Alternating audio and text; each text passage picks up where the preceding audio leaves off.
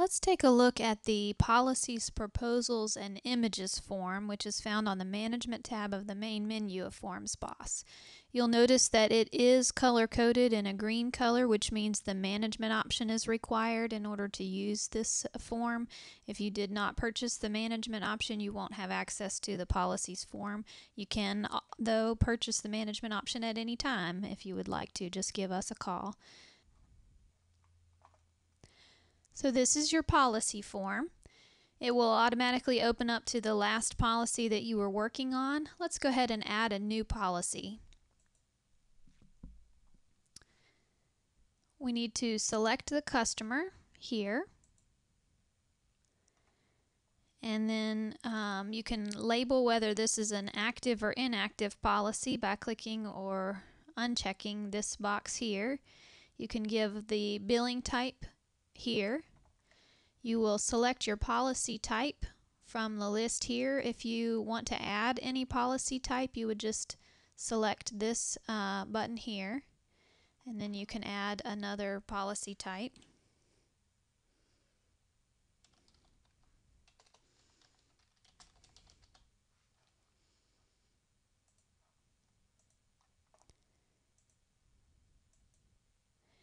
You select your company from this pull down and your sales rep here. You definitely want to put in a policy number for each policy.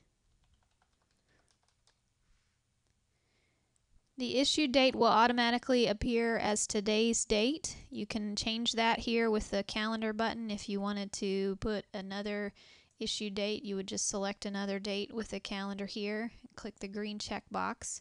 And then it will ask you if you want to use this same date next year for the expiration date. I'm going to click yes.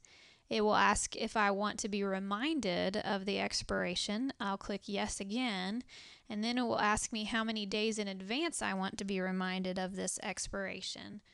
And I'll put in a number of days and click OK. So you'll see that it filled the expiration date in as 1 year from the issue date. You can also enter a cancel date or a suspense date if you need to with the calendar features there. Down here across the bottom, you'll see a Notes tab similar to other forms. You can add notes about this policy. The Commissions Premiums tab is where a lot of the information about this policy is kept. This pay type would allow you to select the number of times your customer is going to pay on this invoice. So for example, if they were only going to pay annually, they would just you would just select one pay type. If they were going to pay monthly, you would select 12. Well, we're going to make this a quarterly payment. For that quarterly premium amount, you can type that over here. Add a deposit amount, a policy fee, and other miscellaneous fees. You'll notice as I add each of those that it calculates them into the annual premium based on these numbers here and the number of payments that I added here. You can add a salesman percentage and a broker percentage and add those into those boxes here. Over here on this side, you can select whether this is a new policy, a renewal, or an endorsement, and you can set the percentages for each of those here.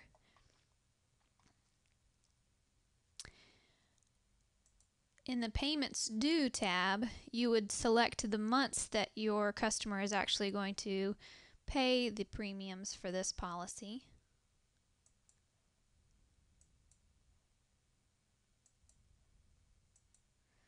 So I need to select 4 payment months since I said that the customer was going to pay 4 times a year.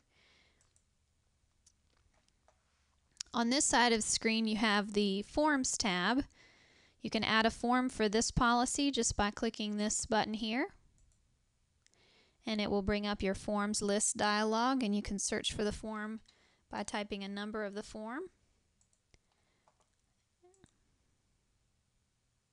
Your form opens up for you, and it automatically pre-fills your policy number that you added from the policy screen into the policy number fields on this form.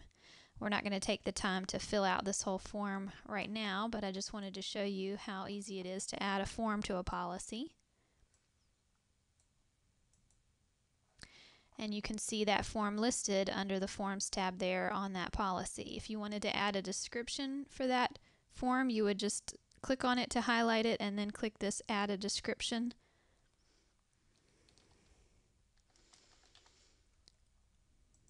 And it will put your description in there. The Claims tab allows you to add claims that might be listed for this policy. You can put a loss date in with this calendar feature.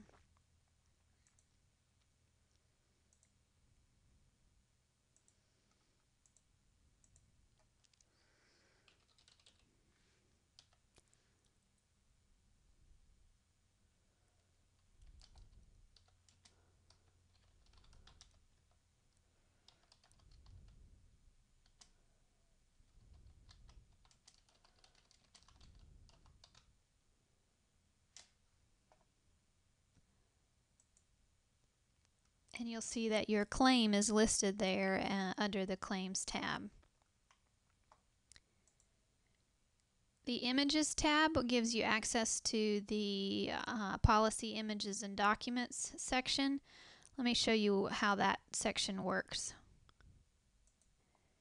You can select to add an image from a file by clicking on this button here. You can navigate to where you have that file saved.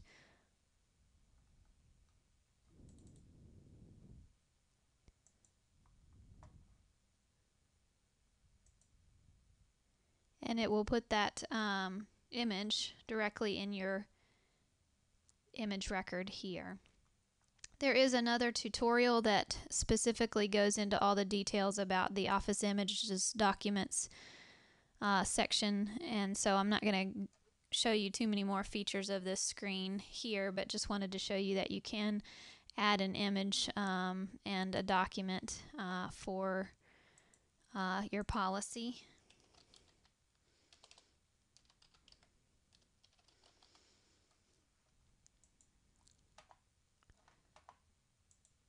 And you'll see that the sort fields are listed there with the date entered under your Images tab.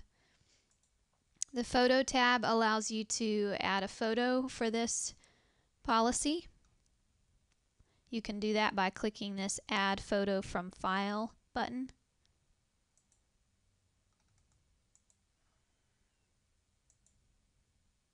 And it will just put the photo directly in there for you.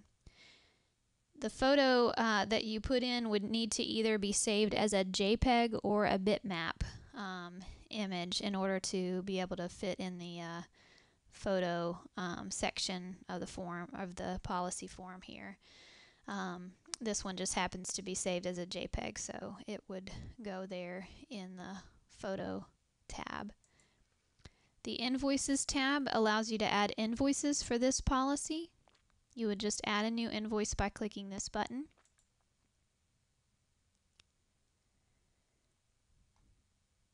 There is another tutorial that covers the invoice form itself, and so I won't go into much detail about the invoice form here.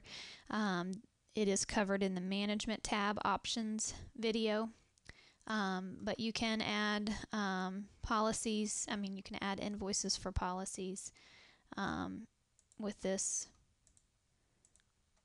record here.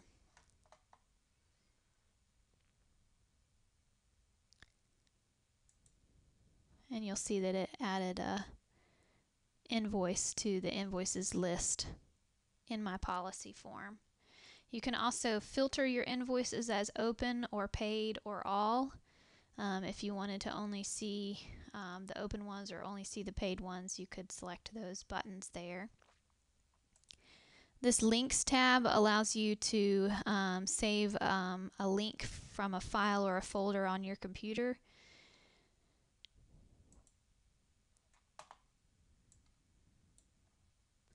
So if I wanted to link this same picture, I would just select that, and it would put the link for that picture in my links tab here. You can delete the link with this button, or you could go directly to that link by executing it with this button. So that gives you a detailed look at the policy form. I want to make sure you also know about the proposal option within the policy form. That is contained in this button right here. Once you have all of your information entered in for your policy, you just click this Add Edit Proposal button, and it will create a proposal for you that you can then alter just as you would any other document. You can make changes to this proposal as you need to. It has basic information included in here, but you can type in and add and change anything that you want to. And when you're finished making changes to that proposal, you'll just want to go up here and get Save, and that will save that proposal to this policy. If you wanted to save this proposal elsewhere on your computer, you would go up here to File and get Save to File, and you could navigate and save it somewhere else on the computer if you needed to.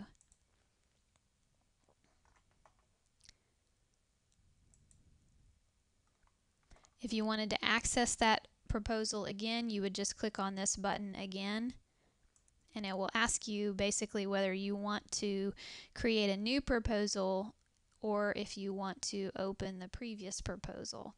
And so you can click No and open the previous proposal, or you could click Yes and create a brand new proposal. So that gives you an idea what the policy form does and the proposals option within the policy form.